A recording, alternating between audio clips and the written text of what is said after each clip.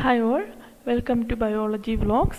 അപ്പോൾ ഇന്ന് നമ്മൾ Kerala PSC Fisheries Extension Officerൻ്റെ part 2 video ആണ് നമ്മളിന്ന് ചെയ്യുന്നത്. കഴിഞ്ഞ ക്ലാസ്സിൽ നമ്മൾ 15 ക്വസ്റ്റ്യൻസ് ഡിസ്കസ് ചെയ്തിരുന്നു. ഇതതിൻ്റെ കണ്ടിന്യൂവേഷൻ ആയിട്ടാണ് ഈ വീഡിയോ ചെയ്യുന്നത്. അപ്പോൾ നമുക്ക് ക്വസ്റ്റ്യൻസിലേക്ക് പോവാം. ഓക്കെ, 16th ക്വസ്റ്റ്യൻ ആണ്. ഒവാപ്രിം used for fish breeding consist of. ഒവാപ്രിം എന്ന് പറയുന്നൊരു കോമ്പൗണ്ട് ഫിഷ് ബ്രീഡിങ്ങിന് യൂസ് ചെയ്യുന്നതാണ്. അതിൻ്റെ കോമ്പോണൻറ്റ്സ് എന്തൊക്കെയാണെന്നാണ് ചോദ്യം. Option A natural salmon GNRH, option B pituitary extract and ഡോമാപെരിഡോൺ, option C synthetic analogue of SGNRH, option D synthetic analogue of SGNRH and ഡോമാപെരിഡോൺ. അപ്പോൾ ഇതിൻ്റെ answer എന്ന് പറയുന്നത് option D ആണ്, synthetic analogue of SGNRH and ഡോമാപെരിഡോൺ ആണ് correct answer. അപ്പോൾ ഈ ഒവാപ്രിൻ എന്ന് പറയുന്നത് it's A potent ഓവുലേറ്റിംഗ് or സ്പെർമിയേറ്റിംഗ് agent used to facilitate reproduction of many species of ഫിഷസിൽ ഒരുപാട് സ്പീഷീസിൽ നമ്മൾ എന്താണ് ഓവുലേഷൻ അല്ലെങ്കിൽ സ്പെർമിയേഷനൊക്കെ ഇൻഡ്യൂസ് ചെയ്യിക്കാൻ വേണ്ടി കൊടുക്കുന്ന ഒരു കോമ്പൗണ്ടാണ്. അപ്പം അതിൻ്റെ ഏതാണ് നമ്മൾ മെയിനായിട്ട് യൂസ് ചെയ്യുന്നതെന്ന് വെച്ചാൽ സിന്തറ്റിക് അനലോഗ് ഓഫ് SGNRH എന്ന് വെച്ചാൽ salmon gonadotropic releasing hormone and ഡോമാപെരിഡോൺ എന്ന് പറയുന്ന രണ്ട് കോമ്പൗണ്ടാണ് കൊടുക്കുന്നത്. ഓക്കെ, ഇനി ഇനി നെക്സ്റ്റ് ക്വസ്റ്റ്യൻ 17th ക്വസ്റ്റ്യൻ എന്താണെന്ന് വെച്ചാൽ A widely used cryo പ്രൊട്ടക്റ്റൻറ്റ് four fish spermatozoa is. Widely അതായത് സ്പെർമാറ്റോസോവയെ നമ്മൾ ക്രയോ പ്രിസർവ് ചെയ്യുന്ന വൈഡ്ലി യൂസ് ചെയ്യുന്ന ഒരു ക്രയോ പ്രിസർവൻ്റ് ഏതാണെന്നാണ് ചോദിക്കുന്നത്. അപ്പോൾ option A buffered formalin, option B ethyl alcohol, option C DMSO, option D isopropyl alcohol. ഇതിൻ്റെ ആൻസർ എന്ന് പറയുന്നത് ഓപ്ഷൻ സി ആണ്, DMSO. നമുക്ക് എല്ലാവർക്കും അറിയാം, it's A widely used cryo protectant ആണ്. അത് മെയിനായിട്ട് എന്താണ് സെൽ കൾച്ചറിങ്ങിനാണെങ്കിലും സെൽസിനെ മമേലിയൻ സെൽസിനെ കൾച്ചറിങ്ങിന് യൂസ് ചെയ്യുന്ന സെൽസിനെ നമ്മൾ ക്രയോ പ്രൊട്ടക്റ്റ് ചെയ്യാനാണെങ്കിലും ഫിഷസിൻ്റെ സ്പെർമാറ്റോസോവയെ ക്രയോ പ്രിസർവ് ചെയ്യാനാണെങ്കിലും നമ്മൾ DMSO തന്നെയാണ് യൂസ് ചെയ്യുന്നത്. ഓക്കെ, അപ്പോൾ ഓപ്ഷൻ സി ആണ് കറക്റ്റ് ആൻസർ. ഇനി 18th question the members of this group of fishes are non ഗാർഡേഴ്സ് scattering eggs. അപ്പം ഈ പറയുന്ന ഗ്രൂപ്പിലുള്ള ഫിഷസ് എന്ന് പറയുന്നത് അവരെന്ന് പറയുന്നത് എന്താണ് നോൺ ഗാർഡേഴ്സ് സ്കാറ്ററിങ് എഗ്സ് ആണ് ലേ ചെയ്യുന്നത്. അത് ഏത് വിഭാഗത്തിൽപ്പെടുന്ന ഫിഷസ് ആണെന്നാണ് ചോദിച്ചിരിക്കുന്നത്. ഓപ്ഷൻ എ എന്ന് പറയുന്നത് സിസിലിഡ്സ്, option B ഗൗറാമീസ്, option C tetras and ബാർബ്സ്, option D guppies and മൊല്ലീസ്. അപ്പോൾ ഇതിൻ്റെ ആൻസർ എന്ന് പറയുന്നത് ഓപ്ഷൻ ഡി ആണ്, ഗപ്പീസ് ആൻഡ് മൊല്ലീസ് ആണ് കറക്റ്റ് ആൻസർ. ഈ നോൺ ഗാർഡേഴ്സ് എന്ന് പറയുന്നതെന്ന് വെച്ചാൽ ചില ഫിഷസൊക്കെ ആണെങ്കിൽ എഗ്ഗ് ലേ ചെയ്തതിന് ശേഷം അതിനെ ഗാർഡ് ചെയ്യാറുണ്ട്. പക്ഷേ ഈ പറയുന്ന ഗ്രൂപ്പിലുള്ളത് ഗപ്പീസും മൊല്ലീസും ഒക്കെ ഇവർ എഗ്ഗ് ലേ ചെയ്തിട്ട് അതിനെ ഗാർഡ് ചെയ്തില്ല, എഗ്ഗിനെ അവിടെ ഉപേക്ഷിച്ചിട്ട് അവർ പോവുകയാണ് ചെയ്യുന്നത്. ഓക്കെ, അപ്പം സ്കാറ്ററിങ് എഗ്സ് എന്ന് പറയുമ്പോൾ എന്താണ് ഉദ്ദേശിക്കുന്നതെന്ന് വെച്ചാൽ അവരുടെ സാധാരണ എഗ്സ് ക്ലംസ് ആയിട്ടായിരിക്കും ലേ ചെയ്യുന്നത്. ബിക്കോസ് ഈ എഗ്സിലൊരു അഡ്ഹീസീവ് മെറ്റീരിയൽ കാണും, ഈ ക്ലംബായിട്ട് ഇരിക്കും, ക്ലസ്റ്റേർഡായിട്ട് ഇരിക്കാൻ വേണ്ടിയിട്ട്. പക്ഷേ ഈ പറയുന്ന ഗപ്പീസ് ആൻഡ് മൊള്ളീസ് ഇടുന്ന എഗ്സിൽ എന്താണ് ഈ നോൺ അഡ്ഹീസീവ് മെറ്റീരിയൽ കാണപ്പെടുന്നില്ല. അതുകൊണ്ട് ആ എഗ്സ് സ്കാറ്റേർഡ് ആയിട്ടാണ് കാണപ്പെടുന്നത്. ഓക്കെ,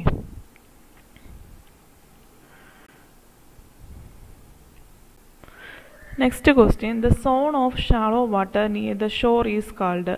അപ്പോൾ ഓഷ്യൻ്റെ ഷോറിൽ അതായത് ഷോറിനോട് അടുത്തുള്ള ഒരു സോണുണ്ട്, അതിൽ സോൺ ഓഫ് ഷാളോ വാട്ടറാണ് കാണപ്പെടുന്നത്. അതിന് പറയുന്ന പേരെന്താണെന്നാണ് ചോദിച്ചിരിക്കുന്നത്. അപ്പം ഓപ്ഷൻ എ എന്ന് പറയുന്ന oceanic province, option B continental shelf, option C നെറിറ്റിക് province, option D continental slope. അപ്പം zone of ഷാളോ water near the shore ആണ് ചോദിച്ചിരിക്കുന്നത്, നിയർ ദ ഷോർ ആണ് ചോദിച്ചിരിക്കുന്നത്. അപ്പോൾ നമുക്ക് ഓഷ്യൻ സോൺസ് ഏതൊക്കെയാണെന്ന് നോക്കാം. ഈ ക്വസ്റ്റ്യൻസ് ഇതിൽ നിന്ന് ഒരുപാട് ക്വസ്റ്റ്യൻസ് വരാൻ ചാൻസ് ഉണ്ട്. അപ്പം നമുക്ക് ഏതൊക്കെയാണ് മെയിനായിട്ടുള്ള ഓഷ്യൻ സോൺസ് എന്ന് നോക്കാം. ഇപ്പോൾ ഓഷ്യൻ സോൺസ് എന്ന് പറയുമ്പം നമുക്കറിയാം, അതായത് സീ ഷോറിൽ നിന്നുള്ള ഡിസ്റ്റൻസിനെ അനുസരിച്ച് നമുക്ക് ഓഷ്യാനിക് സോൺസിനെ മൂന്നായിട്ട് ഡിവൈഡ് ചെയ്യാം. ഏതൊക്കെയാണ് ഇൻ്റർ tidal zone, നെറിറ്റിക് zone and oceanic zone. Okay, see ഷോറിൽ നിന്നുള്ള ഡിസ്റ്റൻസിനെ അനുസരിച്ച്. ഓക്കെ, അപ്പോൾ ഇൻ്റർ ടൈഡൽ സോൺ എന്താണ്? It is closest to shore. ഷോറിനോട് ഏറ്റവും അടുത്ത് നിൽക്കുന്ന സോണാണ് ഇൻ്റർടൈഡൽ സോൺ എന്ന് പറയുന്നത്. At high Tide it is covered with water. High Tide ഉള്ള സമയത്ത് വാട്ടർ വെച്ച് കവേർഡ് ആയിരിക്കും. At low Tide it is expose to air. Law Tide ആയിരിക്കുന്ന സമയത്ത് ഈ പറയുന്ന സോൺ, ഇൻ്റർടൈഡൽ സോൺ എന്ന് പറയുന്നത് എയറിൽ എക്സ്പോസ്ഡ് ആയിട്ടായിരിക്കും കാണപ്പെടുന്നത്. Living things must adapt to changing conditions and moving water in this zone. അതായത് ഇവിടെ ഈ ഇൻ്റർടൈഡൽ സോണിൽ എന്ന് പറയുന്നത് എപ്പോഴും മൂവിങ് വാട്ടർ, അതായത് എപ്പോഴും തിരമാലകൾ വന്ന് അടിക്കുന്ന ഒരു സോണാണല്ലോ. അപ്പോൾ അവിടെ ഉള്ള ലിവിങ് തിങ്സ് എന്ന് പറയുന്നത് ആ ഒരു പർട്ടിക്കുലർ എൻവയോൺമെൻറ്റിനെ അഡാപ്റ്റ് ചെയ്തായിരിക്കും കാണപ്പെടുന്നത്. ഓക്കെ, ഇനി നെറിറ്റിക് സോൺ എന്ന് പറഞ്ഞാൽ എന്താണ്? ഇൻ്റർടൈഡൽ സോണ്. നിങ്ങൾക്ക് ഇവിടെ പിക്ചർ കാണാം. ഇൻ്റർടൈഡൽ സോണ് കഴിഞ്ഞിട്ട് കാണപ്പെടുന്ന ഒരു സോണാണ് നെറിറ്റിക് സോൺ എന്ന് പറയുന്നത്. Lies over the continental shelf. Continental ഷെൽഫിൻ്റെ മുകളിലായിട്ടാണ് നമ്മളുടെ നെറിറ്റിക് സോൺ കാണപ്പെടുന്നത്. ഇവിടെ വാട്ടർ എന്ന് പറഞ്ഞാൽ ഒരുപാട് ഡീപ്പ് വാട്ടർ അല്ല. Okay, they are plenty of nutrients and sunlight. ഒരുപാട് സൺലൈറ്റും ന്യൂട്രിയൻസും ഒക്കെ കിട്ടുന്ന ഒരു സോണാണ് നെറിറ്റിക് സോൺ എന്ന് പറയുന്നത്. അതുകൊണ്ട് തന്നെ ഇവിടെ ഒരുപാട് ഓർഗാനിസംസും ലീവ് ചെയ്യുന്നുണ്ട്. ഓക്കെ, ഇനി ഓഷ്യാനിക് സോൺസ് എന്ന് പറയുമ്പോൾ നോക്കാം. നെറിറ്റിക് സോൺ കഴിഞ്ഞിട്ടുള്ള ഒരു സോണാണ് ഓഷ്യാനിക് സോൺ എന്ന് പറയുന്നത്. ഓപ്പൺ ഓഷ്യൻ എന്നാണ് ഇതിനെ പറയപ്പെടുന്നത്. Okay, is the open ocean out pass the continental shelf. The water may be very deep. ഈ ഓഷ്യാനിക് സോൺ എന്ന് പറയുമ്പോൾ ഉൾക്കടൽ ആ ഒരു റീജിയൻ ആണ് അല്ലേ. നെറിറ്റിക് സോൺ കഴിഞ്ഞിട്ടുള്ള ഓപ്പൺ സീ ആണ്, വളരെ ഡീപ്പായിട്ടുള്ള ഏരിയ ആണ്. പിന്നെ ഇവിടെ എന്താണ്? ന്യൂട്രിയൻസ് സ്കെയർ ആണ്. കാരണം എന്താണ്? വളരെ ഡീപ്പായ ഡെപ്തിലുള്ള ഏരിയ ആയതുകൊണ്ട് തന്നെ ഈ ന്യൂട്രിയൻസ് ഒക്കെ എന്താണ്? സ്കാറ്റേർഡ് ചെയ്തിട്ട് പോയിട്ടുണ്ടാവും. അതുകൊണ്ട് തന്നെ സ്കെയർസ് ആണ് nutrients. ഫ്യൂർ organisms leave in the zone. ഇവിടെ മെയിനായിട്ടും കുറച്ച് ഓർഗാനിസംസ് മാത്രമേ ലീവ് ചെയ്യുന്നുള്ളൂ. അതാണ് 3 സോൺ എന്ന് പറയുന്നത്. ഇൻ്റർടൈഡൽ സോൺ എന്ന് പറയുമ്പോൾ ഏറ്റവും ഷോറുമായിട്ട് ഏറ്റവും അടുത്തിരിക്കുന്ന സോണാണ്. നെറിറ്റിക് സോൺ എന്ന് പറയുമ്പോൾ അത് കഴിഞ്ഞിട്ടുള്ളവർ എപ്പോഴും എന്താണ്? ഒത്തിരി ആഴത്തിലോട്ട് പോവാത്ത ഒരു ഏരിയ ആണ് നെറിറ്റിക് സോൺ. ഓഷ്യാനിക് സോൺ എന്ന് പറയുന്നത് ഓപ്പൺ ഓഷ്യൻ ആണ്, വളരെ ഡീപ്പിലുള്ള ഒരു ഏരിയ ആണ്. അതെന്ന് പറയുന്നത് ഈ 3 കാറ്റഗറി എന്ന് പറയുന്നത് ഡെപ്തിന് അല്ല സീ ഷോറിൽ നിന്നുള്ള ഡിസ്റ്റൻസിനെ അനുസരിച്ചാണ് നമ്മൾ ഇതിനെ ഡിവൈഡ് ചെയ്തിരിക്കുന്നത്.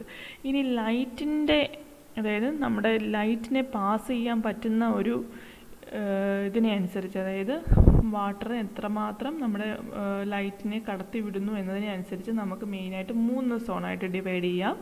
ഓഷ്യാനിക് സോൺസിൽ മെയിനായിട്ട് ഏതൊക്കെയാണ്? ഫോർട്ടിക് സോണ്, അഫോട്ടിക് സോൺ ആൻഡ് ബെന്തിക് സോൺ. ആ പേരിൽ തന്നെയുണ്ട്. ഫോർട്ടിക് സോൺ എന്ന് പറയുമ്പോൾ സർഫസിലുള്ള വാട്ടർ അല്ലേ. അപ്പം is the top 200 meters of water.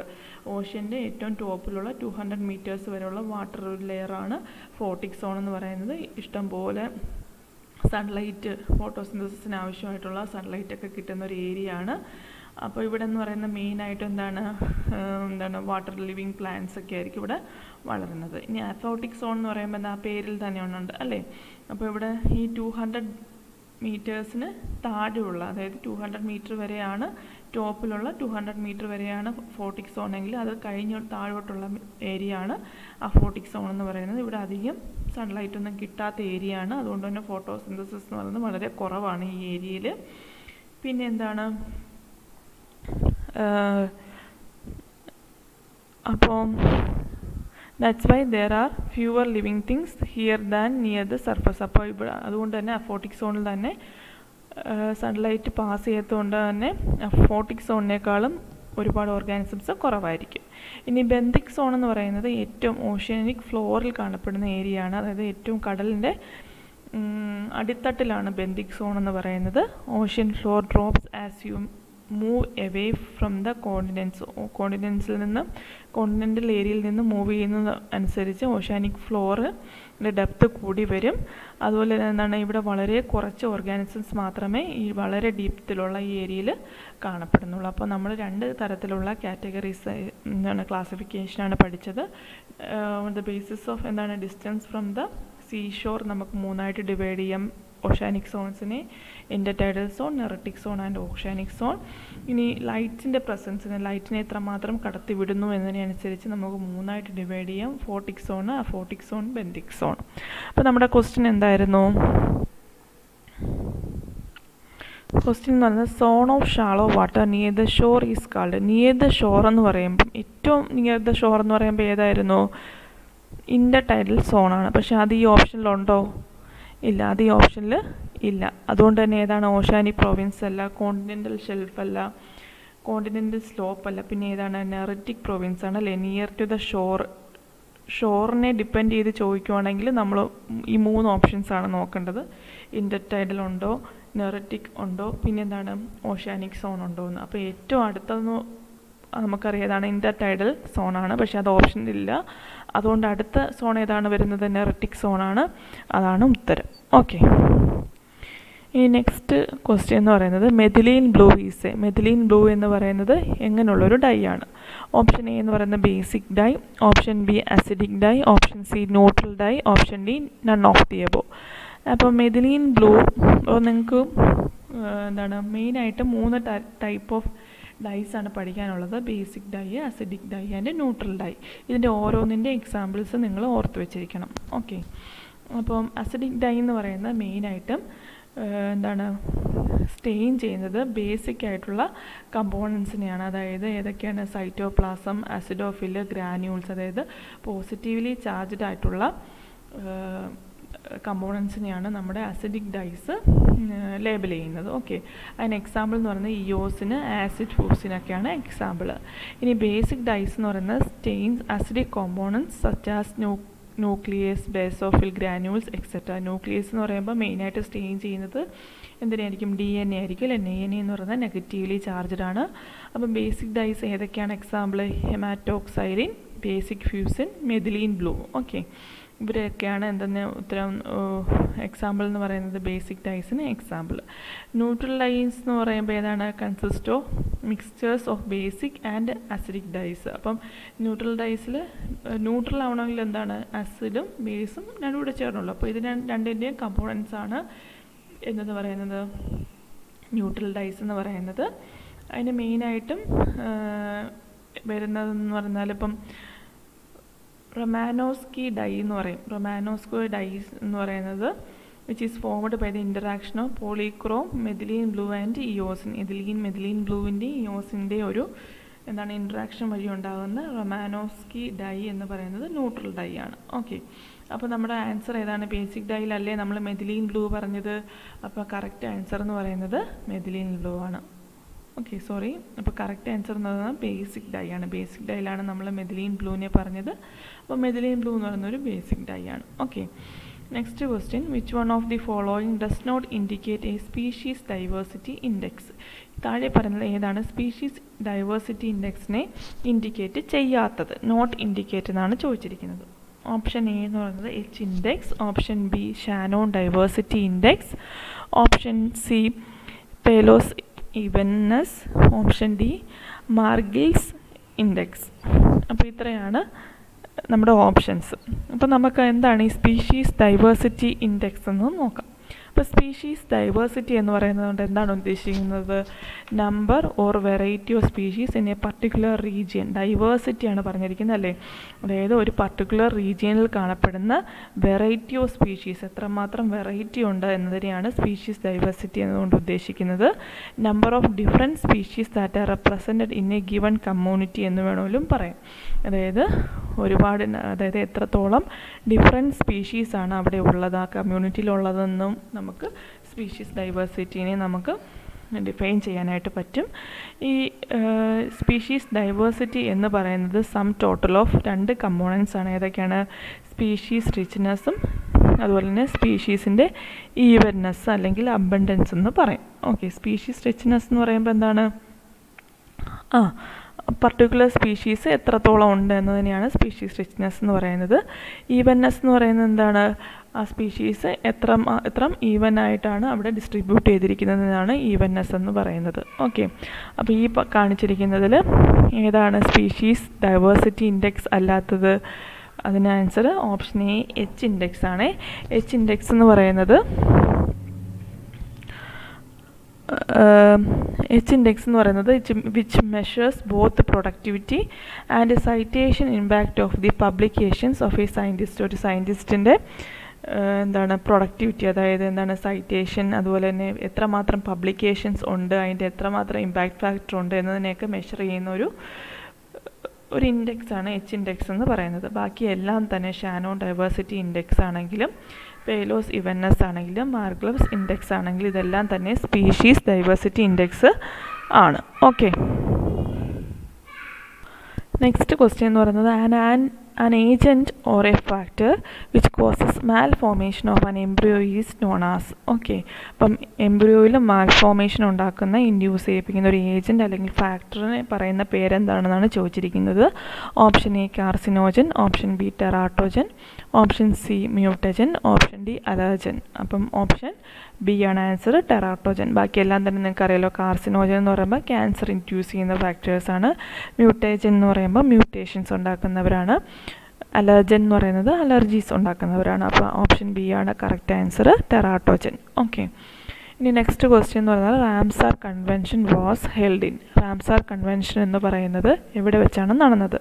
ഇത് മെയിനായിട്ടും ഇറാനിലെ റാംസാർ എന്ന് പറയുന്നൊരു സ്ഥലത്ത് വെച്ചിട്ടാണ് റാംസാർ കൺവെൻഷൻ ഹെൽഡ് ചെയ്തത്. ഫസ്റ്റ് ഹെൽഡ് ചെയ്തത് എന്നാണ് 21 ഡിസംബർ 1975 ഫസ്റ്റായിട്ട് റാംസാർ കൺവെൻഷൻ ഹെൽഡ് ചെയ്തത്. എന്തിനു വേണ്ടിയിട്ടാണ് ഇങ്ങനെ ഒരു കൺവെൻഷൻ നടത്തിയത് എന്ന് പറയുന്നത് മെയിനായിട്ടും കൺസർവേഷൻ ഓൺ വെറ്റ്ലാൻഡ്സിൻ്റെ കൺസർവേഷന് വേണ്ടിയിട്ട് രൂപകൽപ്പന ചെയ്തൊരു പദ്ധതിയാണ് എന്തെന്ന് പറഞ്ഞാൽ റാംസാർ കൺവെൻഷൻ എന്ന് പറയുന്നത്. ഇത് മെയിനായിട്ടും ഇറാനിലാണ് ഫസ്റ്റ് നടന്നത്. ഓക്കെ, ഇനി IPCC head quarters is located at. Option A New York, option B Geneva, option C London, option D Rome. അപ്പോൾ IPCC എന്താണെന്ന് നോക്കാം. IPCCയുടെ ഫുൾ ഫോം എന്താണെന്ന് വെച്ചാൽ ഇൻ്റർ governmental panel on climate change എന്നാണ് പറയുന്നത്. ഇൻ്റർ governmental panel on climate change ആണ്. ഇതെന്ന് പറയുന്നത് എന്താണ്?